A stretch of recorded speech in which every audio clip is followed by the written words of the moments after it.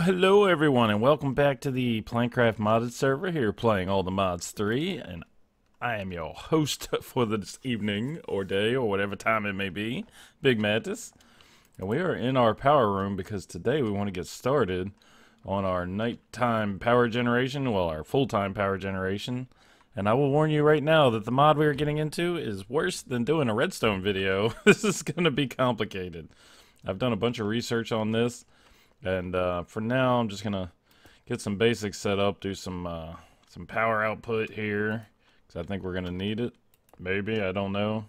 I'm not 100% sure what we're getting into, but I do know we are going to need to make some charcoal. Look at the speed of this bad boy. Oh, I love this ultimate furnace.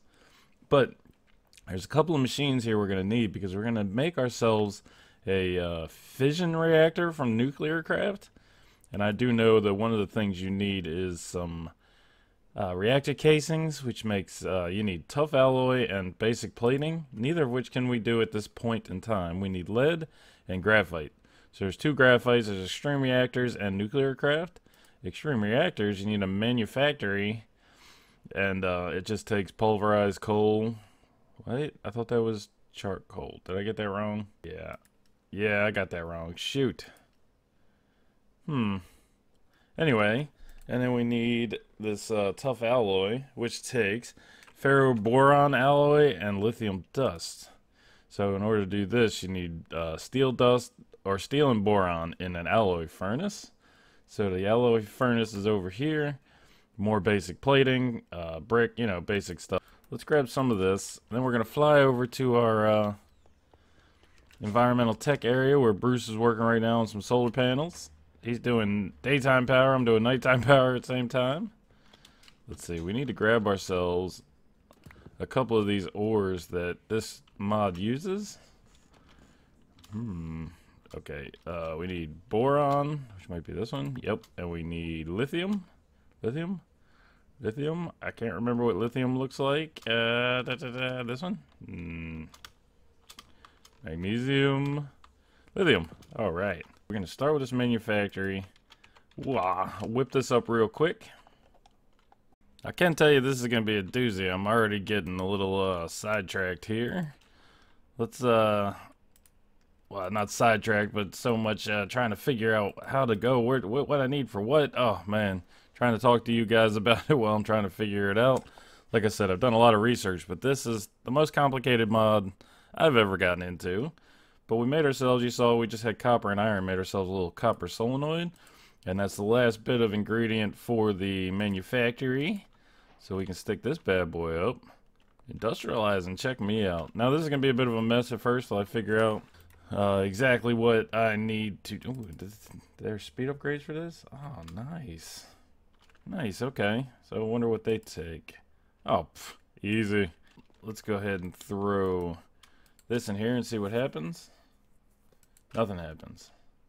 Oh, you gotta power. You gotta power it. Let's put in some of this coal.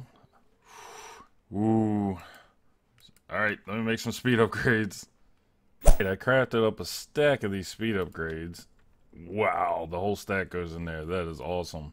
But if you'll look, I just read these. This takes 20 RF per tick. It says that the speed will increase linearly and the power usage will increase quadratically, and 20 RF per tick, 42,900 RF per tick. Holy crap, this better be fast. I'm gonna drop the thorium in here and see what happens. Oh yeah, that's fast. Wait, I didn't get anything. Did I? What? Put this in there. I can't give it enough power. Okay, let's take some of these speed upgrades out of there. Holy crap. Let's do this. Alright, that's pretty fast. Let's keep going. Yep, we're running out. What? Come on. There it goes. Put some more in there, see what happens. Come on, there we go. Now we're talking. How many can I put in here before it starts taking a hurting? Staying full. Alright, let's drop this thorium in there, see what happens with that. Yeah, okay. Let's drop that out of there. We're going to throw in some of this coal, because that's where we get the graphite dust from. Back and forth, trying to figure that one out. Oi. So now that we have this, like I said, our first goal is just to get the stuff we need to make these two things. So, we have boron. We have steel growing in our garden. We're getting the boron from our environmental tech area.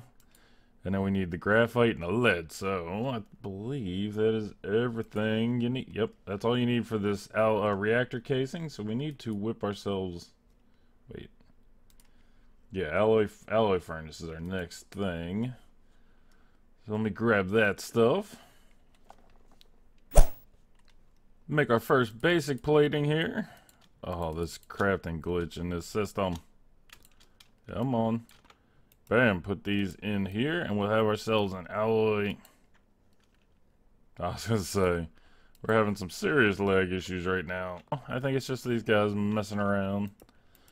Oh yeah, okay, so, in order to make the tough alloy, ferroboron, steel, and boron, we've got boron right over here. Let's go ahead and put that in our manufactory and get that crushing down. Grab ourselves some steel. So we grab this. Oh, we get two per. Oh, we get nice. Okay. Stick that in there. Stick that in there. Stick those in there. Oh yeah, I'm gonna need a bunch more of these speed upgrades. I can tell you that already. Drop ourselves our ferroboron alloys in there. Some lithium dust. Bam, tough alloy. Look at that. We are just plowing through this mod. It does give you 2 ingots per. Well, it probably does here too. Yep, 2 per because they're using two ingredients. I like that. So we should have a whole bunch of this tough alloy. We got a whole extra stack of ferroboron alloy. This thing, while it's crushing down, gives you 2 stacks. Yeah, we're gonna have all kinds of surplus. Surprisingly enough, we have made some major strides towards getting this done already. Don't get me wrong, we have a long way to go as far as I can tell. Let me grab a bunch of these reactor casings. I want to grab some of these before I run out. Boom, boom. Yeah, so a little transparent reactor casing so we can see through, at least on one side. That should be enough. Dagnabbit. Is he invisible? Alright, let's see. Grab the rest of these. Oh yeah, see, I've been whipping up some more graphite. Just getting some preparations done. Cooked up some sand. Cut us a hole. Let's see, where is my super suit? There it is. We're going to drop some of these off. I know I'm going to need a lot more than this. Now, what you want for these things, if you don't know, and from everything I can tell, is a square shape of some sort, or a rectangle. Rectangle of some shape. Because all rectangles are all squares are rectangles, but not all rectangles are squares, or however that saying goes. I'm gonna need a lot more of these. Holy crap. Yes, I'm making this thing super huge because from what I can tell, it doesn't matter how big you make the casing, as long as... Wow, I cannot believe I'm out already. I'm gonna have to make a bunch of these. Whew. So I was going to make a window on this side. So I want to at least... let's see. Yeah, we'll at least frame it. It's not going to be the prettiest thing, but I would like to be able to see what's going on inside of here. Wow. Okay, I'm going to have to whip up a whole bunch more of these. But I figure we would make this thing center to this back area. We got to make a controller too. Let's see. What's in a controller? Fission controller. That's the old one. Actually, the new one. So we got to make 2 of these nuclear furnaces. Wow. Advanced plating. Oh, that's easy. 2 of these furnaces, which we can also do. I can't even recognize. There's just so many foreign pictures here for me. I don't know what's what. Let's see. Magnesium diboride alloy. That sounds interesting. That would be boron dust and magnesium. So that's not bad. So we can make, yeah, we can make these pretty easy. We can make all this stuff pretty easy. So I'm going to whip this bad boy out, our fission controller, a whole bunch more of these casings, the windows, and then the fun begins. We've got to start making some reactor cells, which is easy, but we have to start figuring out these configurations, and I'll talk about that a little bit as we're making it. But it's a major balance between cooling and fuel, which all this stuff is fuel, and some of this stuff I can't even figure out how to make recipes for. It's insane. So it's going to be a lot of learning experience as we go along, but I do know some basics enough to get us going so we can put in some of these Enderium coolers, which do a lot of cooling. So you've got, I know I'm going to get into it a little bit now, but you got these passive coolers that are always cooling as they're in there, but then you also have active coolers. You've got an active fluid cooler here to where you have to take the liquid form of these passive coolers. You have to, whatever process it takes to make it into a liquid, then you have to pipe it in through, I think the buffer, and then you pipe it into your active fluid cooler, and there's a whole list of how much different it is when it's an active cooler versus a passive cooler, and it's so much better. Oh my god. And just all these rules on where you place your reactor cells, and they make so much power, and then how close they are to each other. They create so much more power, but so much more heat. They make heat all the time. Then you have, where's the boron? You have these things that you have to stick in between. You don't have to, but you can stick them between your reactor cells, which increases the power and increases the heat, and all these different rules. Like Diamond, it says must touch at least 2 active water coolers and 1 active quartz cooler. Trust me, I told you this is going to be bad, so instead of boring you any further, we'll touch on that a little bit as we go. Now that the frame is completely done, what we need to do is grab our controller that we just made. What did I just get? What does that say? Splitting the atom, craft a fission controller. Woohoo! The trick is where to put this, because there's a couple different things that you need to control out of here. That's your power output, fuel input, power output, and you have to give it a redstone signal to control it. And you can control the turning this thing off when it's full of power, and when it's too hot. Man, I could not get that out. I think I want it on this side. And we can always move it later. It may be a mistake. I don't know. But for now, we'll take that out. We'll put it there. Yeah. Now we should start getting some feedback.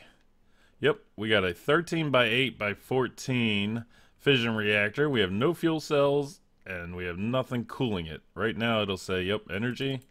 The power gen is 0, heat gen is 0. And now for the fun part. I don't want to do this. I also found a door in his pack. So that was kind of cool. When I was doing this before, I was breaking it. Like I said, I spent a very short amount of time just throwing some blocks at it in creative, just to see, because the information was terrible. So we need to make some reactor cells, which is glass and tough alloys. Let's start with 2. Alright, since we're making these reactor cells and they take fuel, this fuel situation is going to be a disaster. So we do need more machines. We need this one.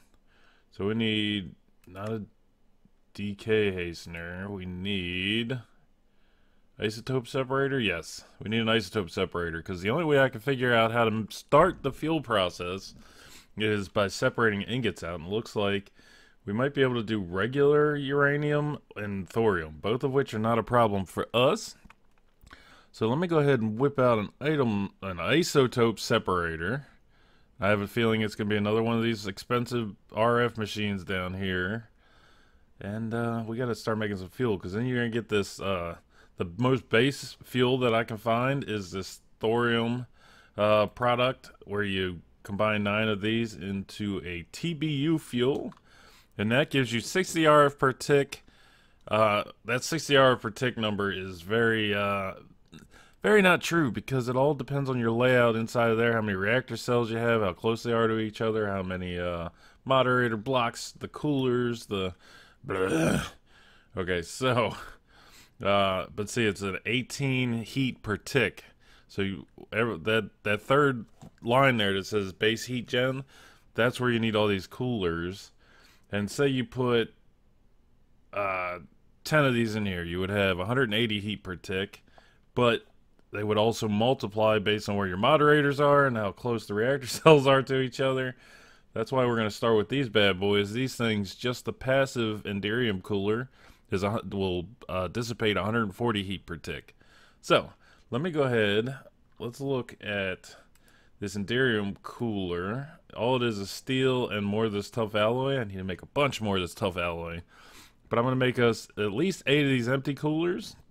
And I'm going to make us the isotope separator. There it is. Ooh, okay, so basic plating, a machine chassis we already saw when we did the brain of the operation over here. We made one of those. So this is new, the electric motor. Oh, steel, gold, iron, and 2 of these copper solenoids. I do have to say that these machines are quite ugly, but it is what it is. Let's throw in some thorium in here that I crafted up over in the mechanism machines. So while that's making our fuel, we're going to go ahead and first things first, we're going to move this bad boy because I realize that that is not a good spot for it. Right here, that should work, except for I want to take these out. You'll see why I took out the extra block here in a minute. And, okay, let's grab, real quick, let's do this. Rip. Now we just basically turned our whoops, I just made an entangler porter, so all my stuff is gone. We just made ourselves these empty coolers and surrounded it by Enderium, so now we have the Enderium coolers. So this should say, yep, we got a complete thing and we have 0 heat dissipation. So let's go in here real quick. Okay, come on. Oh, it's open. Good. I want to find out whether that door being open or not stops the system. But if you look at these, I don't know if I showed you, it says must touch exactly 3 reactor casings at exactly 1 vertex. So we have 1, 2, 3. That's why we're putting them in the corner. That's basically the only spot these things will work, unless you can build some kind of weird shape. So we have 4 of those. We have 8 of those in there now. Yep, see, it's still a complete thing with the door open. That's kind of cool and scary. And we have negative 1120 heat per tick. So we're doing 1120 heat per tick dissipation. And now we have to, I've made a whole bunch of this, I've automated the manufactory a little so that I could just put coal in here. The coal goes in, comes out as coal dust, goes back in, comes out as graphite. Yes, we got to cook it. So let's go ahead and cook it over here real quick. It'll be super quick. Boom, boom, boom. Hopefully they work the way we want them to. The way it should work, we have 0 RF per tick right now. Then we want to put,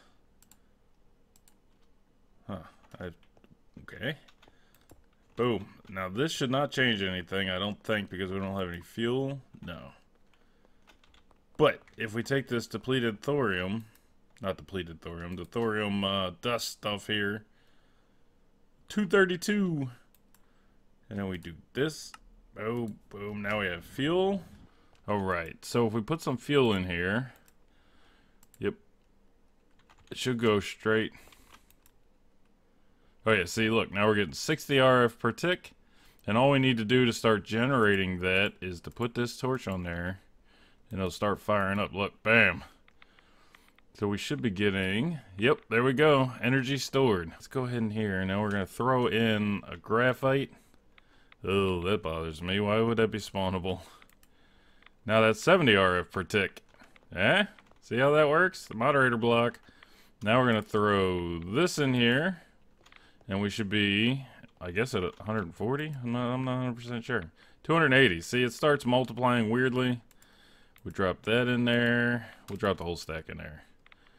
But see, now we're only at 988 heat per tick dissipation. So it's going to be a big game.